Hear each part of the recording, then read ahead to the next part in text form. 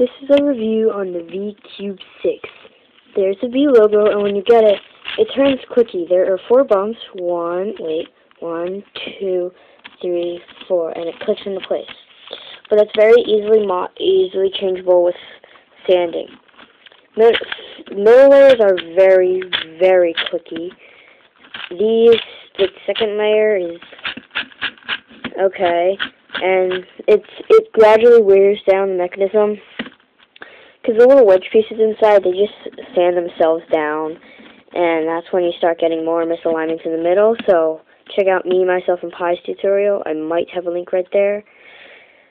And cutting corners, let's see. It's pretty good, see?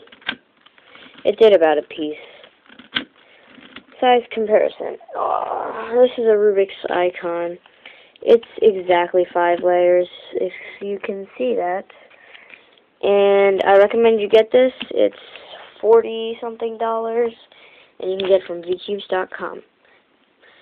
Comment, rate, and please subscribe.